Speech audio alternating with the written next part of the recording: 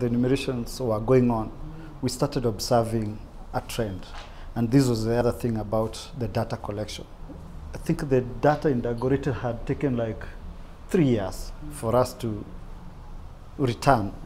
And when we went back, we observed Dagoretti, the settlements that were in Mtwini. There's one settlement called Kaburi. It's actually a graveyard. Yeah, so the structures are very close to the graveyard, so you can see people burying. So one time we passed there, and you look at the grave, and you look at the people who've just been buried like recently. You can tell by the dates indicated there. But then we also looked at the age of most of the people who had been buried, and we observed they were young people. A lot of them were young people, and we started asking, what's happening? What's killing all these people, the young ones? So that question started disturbing us in a way.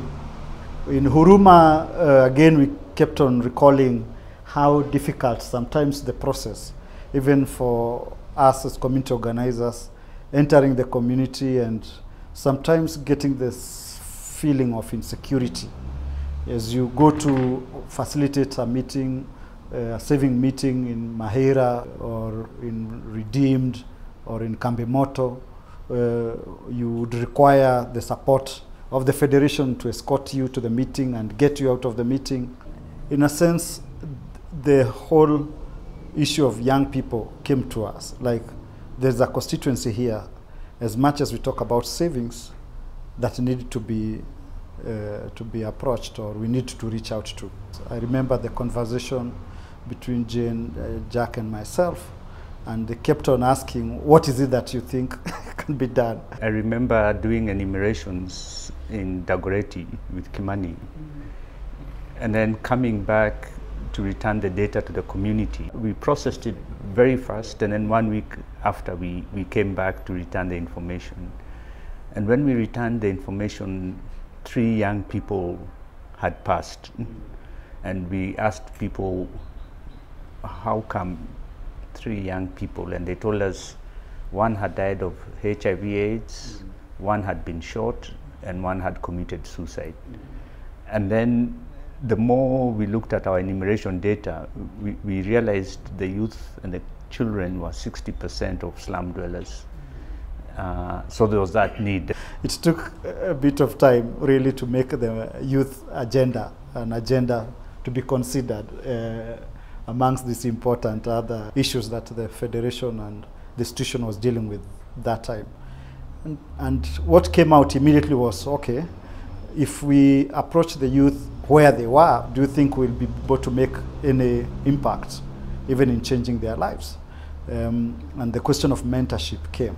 So the idea was developed by Bidan, and us, we were interested in putting the model in practice somewhere in Huruma, in Mathare, and Kambemoto was like the first ground to test out the Mwamko, the children, the mentorship program, the New Dawn, translated to Mwamko, New Dawn, new nascent, new beginning.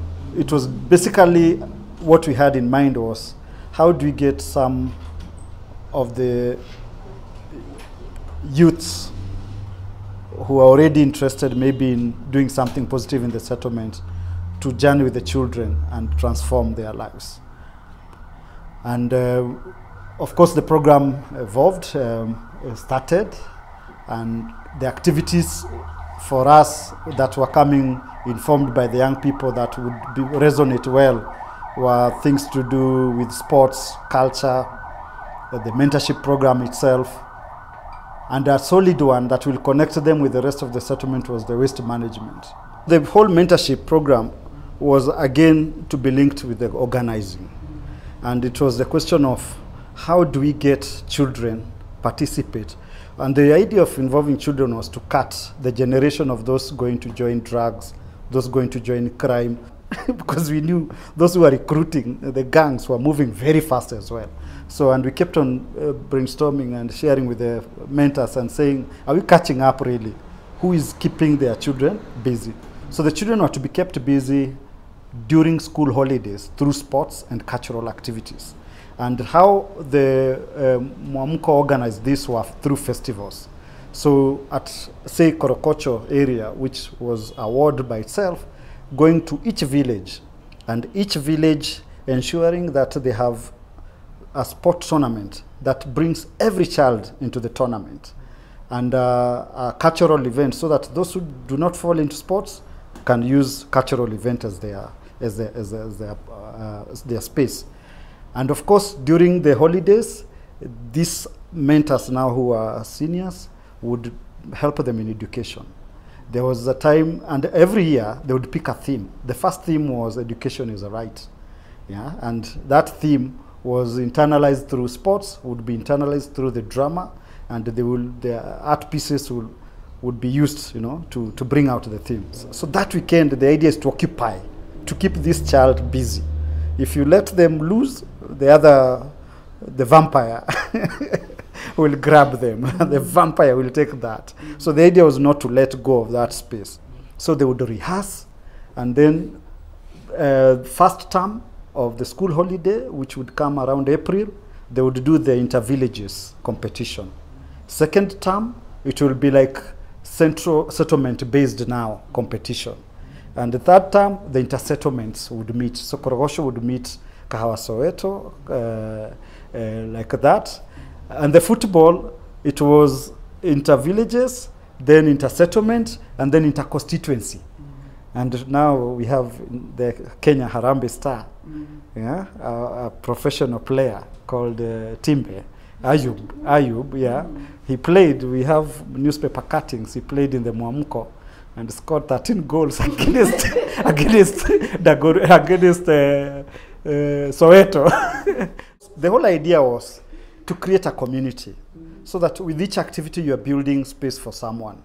So the other youth now, who are now the senior, though our focus was more helping the children, the generation, but you are also dealing with a group that is already there. So this other group wanted something to engage them. It being difficult to start savings with them, they struggled with the savings. They borrowed money, though they never paid. They had challenges of governance, and it's the youth thing, you know.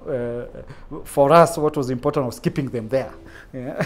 Not out there. So it's moved. One thing we wanted to do with Mwamko, with the children movement, is that we said we wanted to build local philanthropy around it.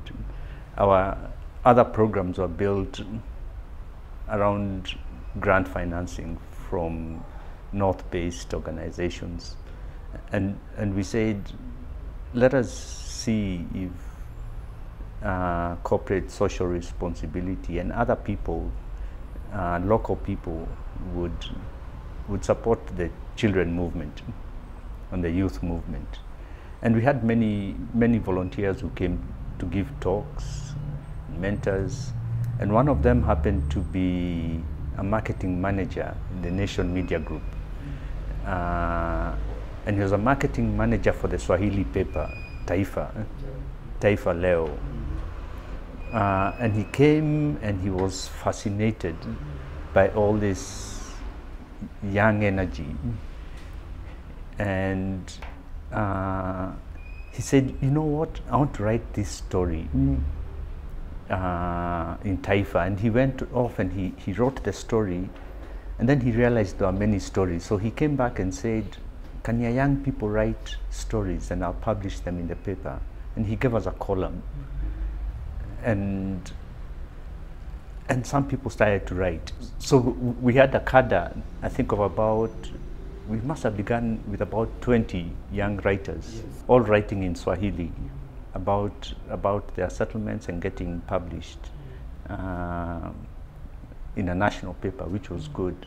But the Nation Media Group wanted to get involved more, and then they became the sponsors for the football tournament. And that year we had a tournament where I remember 544 children participated, and they bought all the uniforms, they bought balls, they bought trophies, goalposts. So it was a very good partnership, and it was very fulfilling for them. They had these matches in the sports pages of the paper.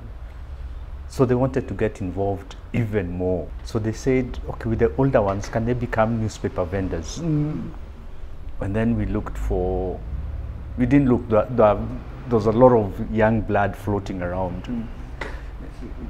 We got youth to learn how to be vendors.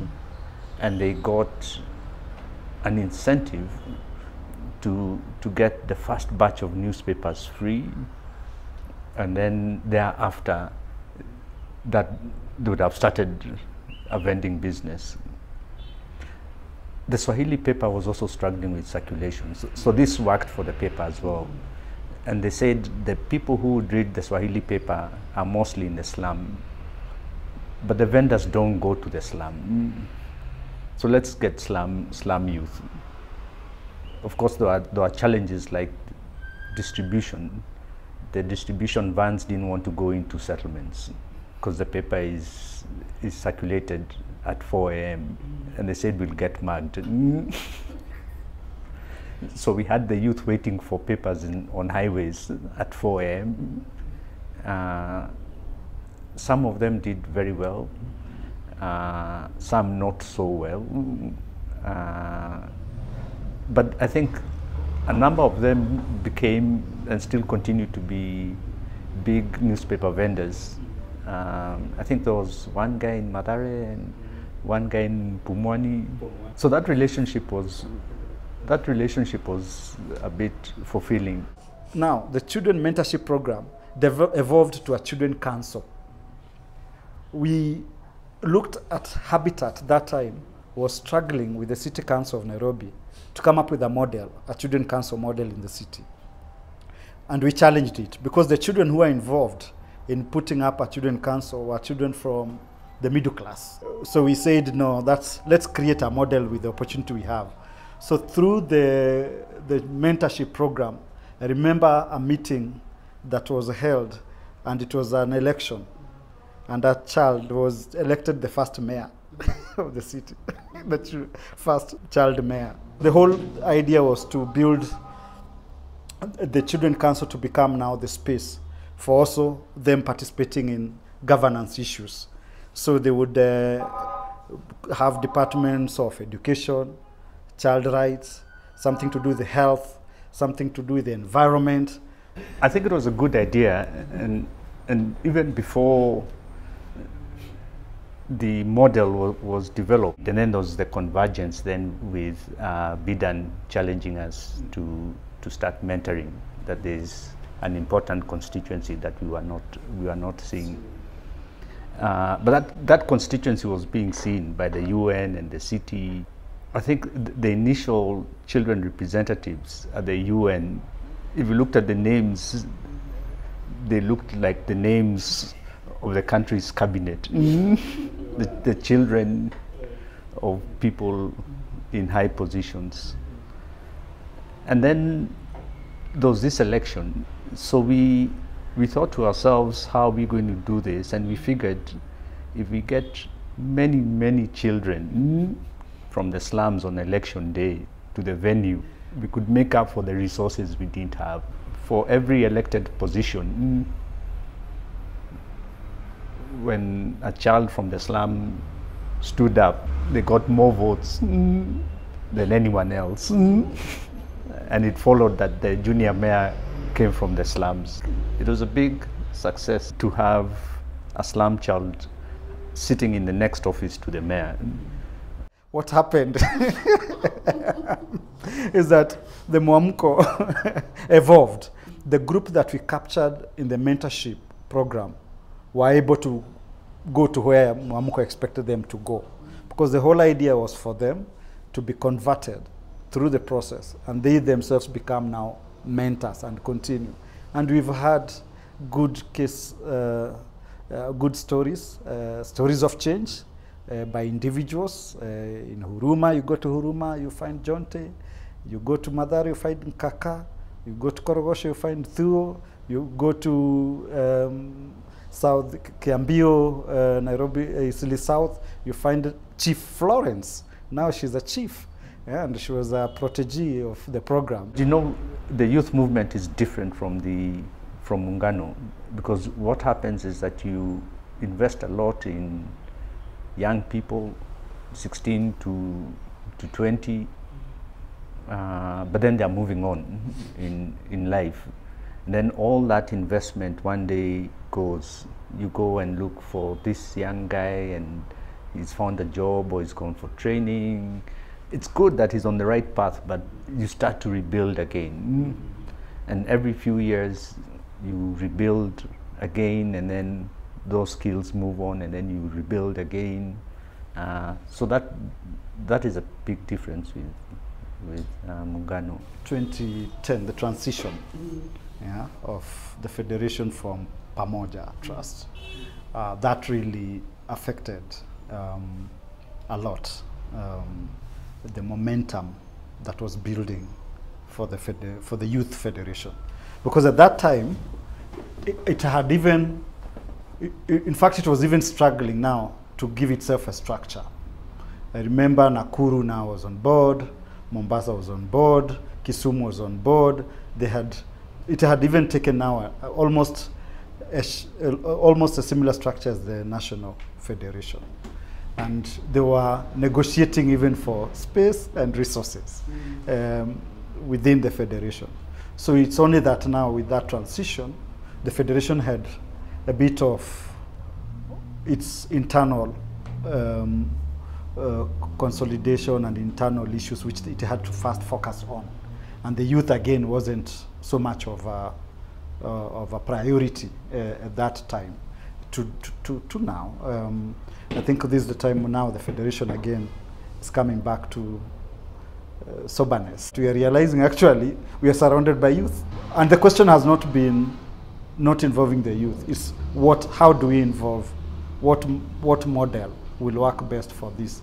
So I guess it's the question of that transition, but the need is still there. The need is still there. I think the federation has an opportunity to use now the young members, the young women, the young men who are in the movement, to continue going back to build generations within a program.